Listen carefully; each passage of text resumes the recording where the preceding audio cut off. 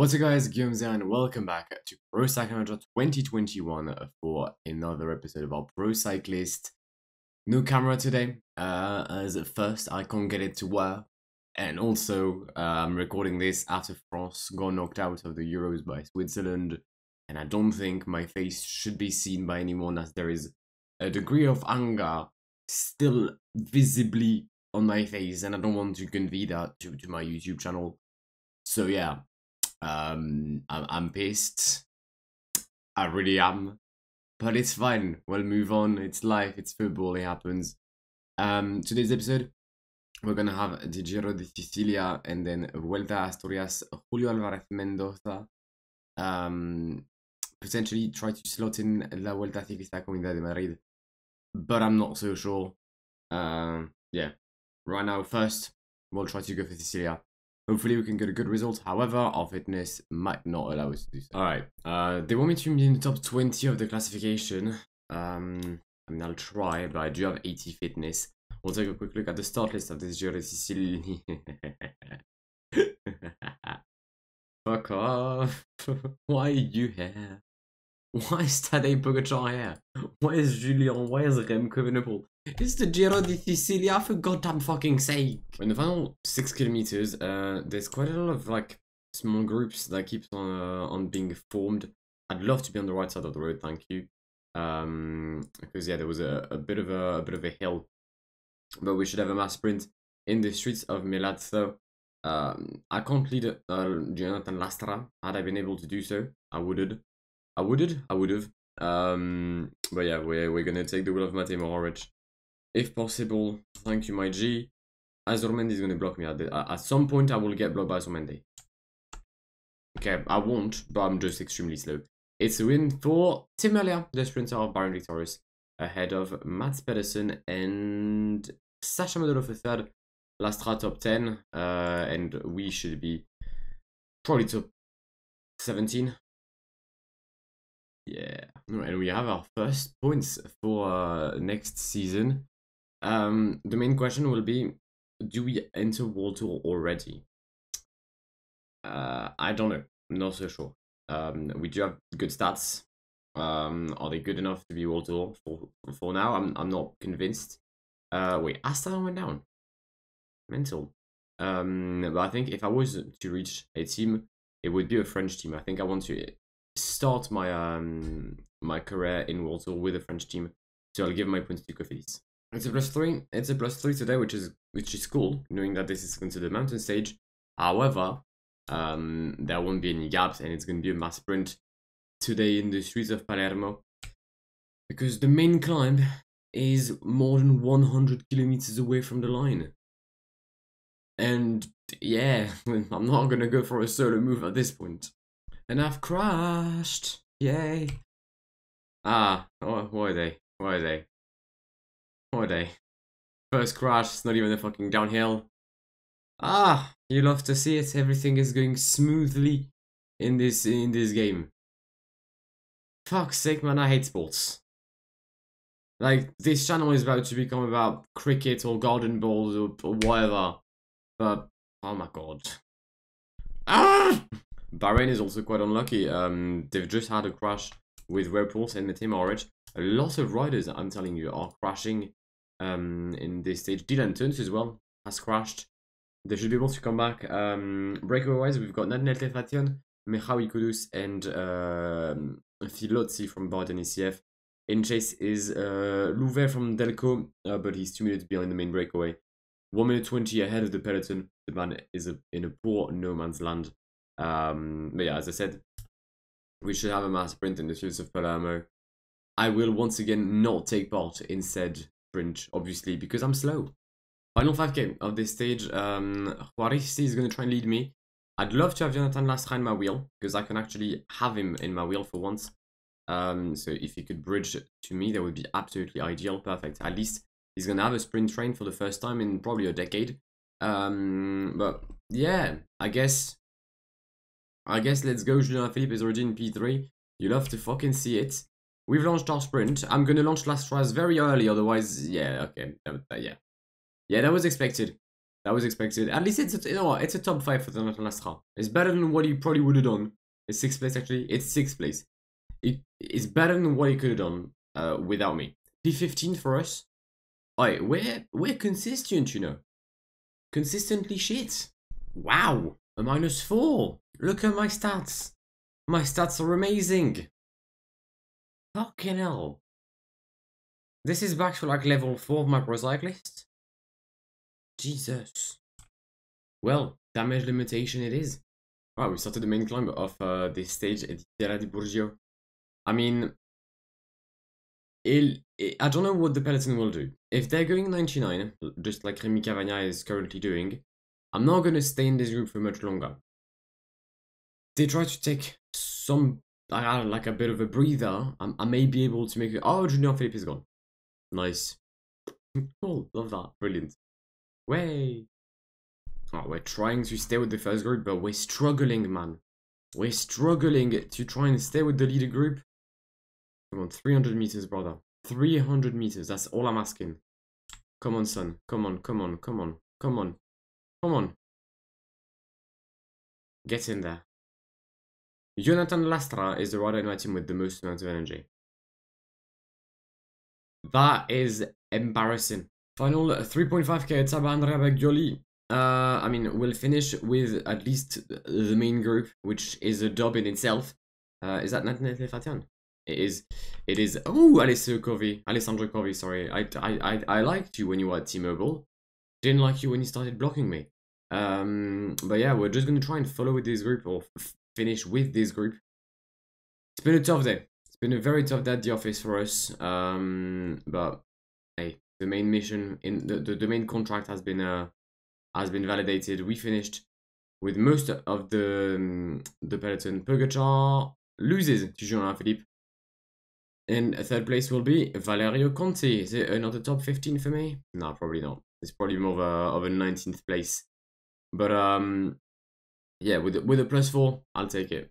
And there will be a -1 for this Queen stage of the Giro di Sicilia, the stage of the Etna. I mean, our teammates have good energy today, which is cool. Our secondaries are quite weak.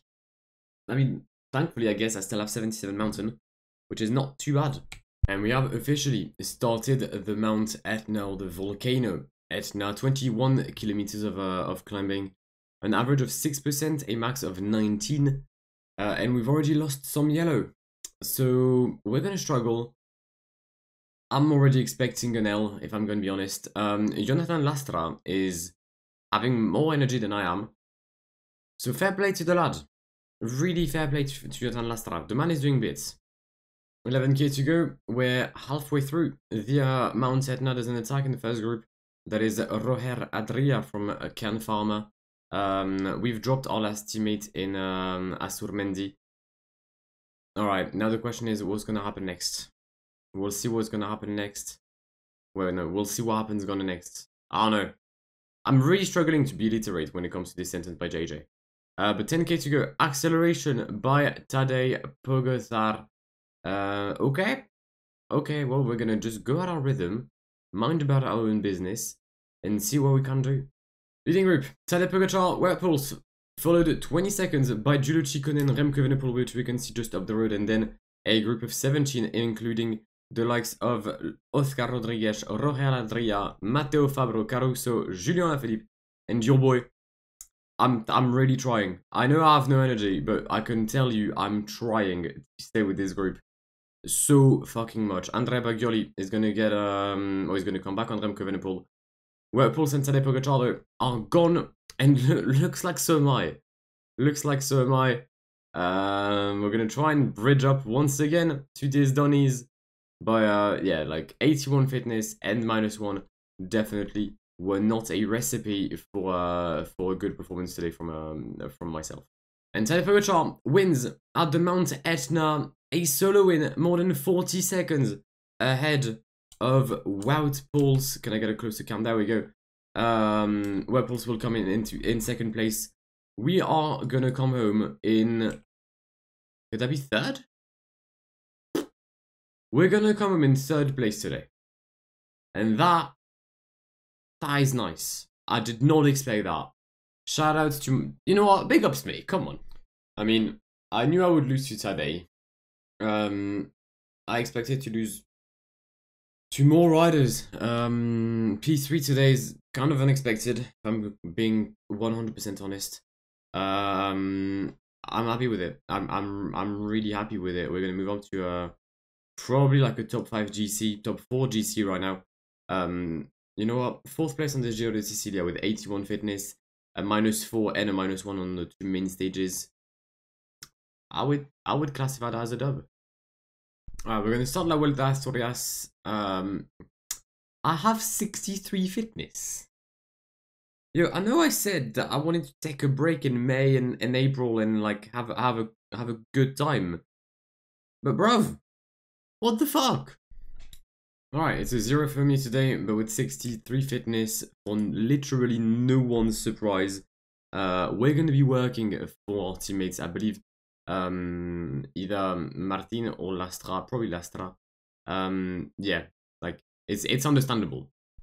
I didn't expect the peloton to like pace during this climb because this is like, oh, there's no crash. This is like the kind of climbs I wanted to pace in to do my objectives. But clearly I can't. And one of the reasons I think, I don't know if he came back, but let me check. Primož Roglič has crashed early on and he's very much far behind now. So I'm not even sure I'm going to be able to pace. Okay, we're going to start the second mountain sprint today and I'm going to try and lead the peloton. Nope, once again, Koen Boomen is going to prevent me from doing so. How am I meant to help my teammates if I can't even, like, help myself? What the fuck, man? It appears that by pacing, we are gone. We have left the peloton. Please come back eventually. I don't want to kill Lastra. Thank you. 1.7k. It's by Mark Donovan. Yeah, I ain't following that. Wait, what's happened? How? Jonathan, you were in the Wheel of Biscara and you're now dropped. How has that happened, brother? Hermano! You're stupid. Just take my wheel, man. I swear to God, please. Please take my wheel. There's an attack here. That's Kolk from Novo Nordisk, the Australian sprinter. Yo, he's gone. He's gone. I'm gonna try and keep on pacing at the front here to try and lead Lastra towards hopefully a decent sprint. We're gonna collapse, obviously, as one usually does when you have 63 fitness. It's a win for Tomás de Gent ahead of Jonas Vingegaard and Juan Manuel Diaz. José Manuel Diaz, sorry. At least we brought our leader into the top 10 and mainly in the first group. Can't be too disappointed with that. And we're going to move up to level 13 thanks to this stage. Once again, no increase in stats or attributes. Sadly, just a skill update. And we're going to get willpower again, just because I do have 63 fitness. And there will be a 0 for me today. They want me once again to work at the head of the group with 15k. I mean, I'll try and get that done very early on so that I can have energy and try to lead Biscara or Lastra towards a decent finish on the Alto de l'Angliru. Yeah, I'm struggling to stay in this peloton. What's going on? Walk 1 peloton. Are you actively oh God, I understand. Primož Roglič has attack. That makes sense. I can understand why the peloton chases him down now. I mean, he's 12 minutes down, to be fair. Alright, we're going to cross the summit of the 4th mountain sprint, meaning that we only have the Alto d'Angliru left. I'll try and protect Lastra as much as I can for the remaining 17k of this stage. But yeah, it won't be a good finish at the Angliru for me. Yeah, my fitness definitely is playing a part in this. We started the Alto d'Angliru. It is Chris Hamilton, leading the peloton. We've been blocked, I believe, by Sepp Kuss. Jumbo has had a stinker and they keep on pissing me off day in, day out, and I hate this. But at our rhythm, we're gonna die very early on. But it's fine. It's all for Jonathan Lastra today. I want to be a decent teammate, so I'm gonna protect him. And with 8k to go, our work is done.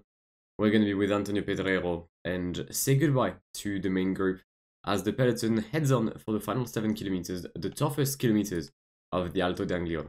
And we have an attack. We have an attack by Joao Almeida at the front. Romain Bardet follows. Diaz follows. Jonas Vingegaard, Matteo Fabro. Lastra has exploded already. Didn't you have like... what was his mountain stat? What was his mountain stat today? 76 and you're already gone. You mad? That's why I've protected you? To get dropped this early on? For fuck's sake, man. You useless rider. I say that as he's literally the second best rider in the team. But still, come on. Come on. Right, Bardet, Almeida at the front. Then you've got Sepkus, Jonas Vingegaard, although Jonas is looking kind of ropey. And yeah, Jonas Vingegaard is gone. Actually, Jumbo-Visma is gone. Vingegaard and Sepkus are finished. Joao Almeida and Romain Bardet on their own in the final 3 kilometers of the Angliru. One rider is trying to come back. Is that Van Hoeken? That's Van Gils. What a performance by the young Belgian.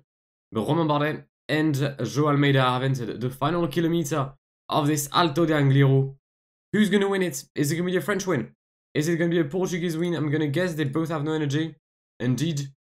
So that should be a royal sprint between the two of them. This camera is great because I can't see where the fuck they are. There they come across the line. And it is a win for Joao Almeida. Nope, it's Romain Bardet. Romain Bardet wins at the Angliru, taking GC with it. Almeida, Van Gils, Sepkus, Vingegaard, José Manuel Diaz, sorry. We're gonna come quite far down. We still have 1k to go. Hey, at least, you know what, I worked for Lastra today. I did my part as a teammate. Alright, it's a +1 for this final stage of the Vuelta Asturias and also final stage of the video. They want me once again to work at the front of the group for Jonathan Lastra, which I shall do.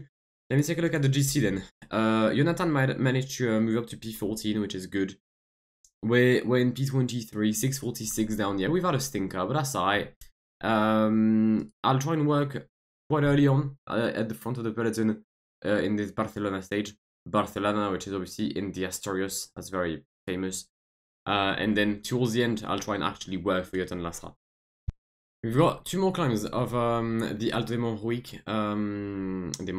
Montjuic? I don't know how you say it actually. We've got an acceleration here from Chris Harper, who decided to stop. Thank you, Chris, for your contribution to today's stage. Martin Dina at the front, Martin Tusvel behind, Mark Donovan, Jorge Martin. Not Jorge Martin, he's a MotoGP driver. That's G.O. Martin. We're gonna get first at this KOM, love that. Not that I care about it, but I just want to have a nice rhythm for Jonathan Lastra for the final 10k. Acceleration by Jonas Vingegaard. I'm gonna try and chase the Danish rider down. I'm not gonna lie, my legs have not been responding. Aerodynamic position. Let's use some of that super tucking, yeah. I know, Jonathan, you don't have to tell me to catch him. I'm aware. I'm already doing it. I didn't wait for your fucking, like, help. Also, can you get closer to the front? If I want to catch him, if you want to win, you may want to be in a better position than you are currently. Because we're going to catch Jonas Vingegaard at our rhythm. It's a shame we're shit, because we could have potentially tried and won the stage. Actually, Jonas is going to get jumped on the line by Wilke Kelderman.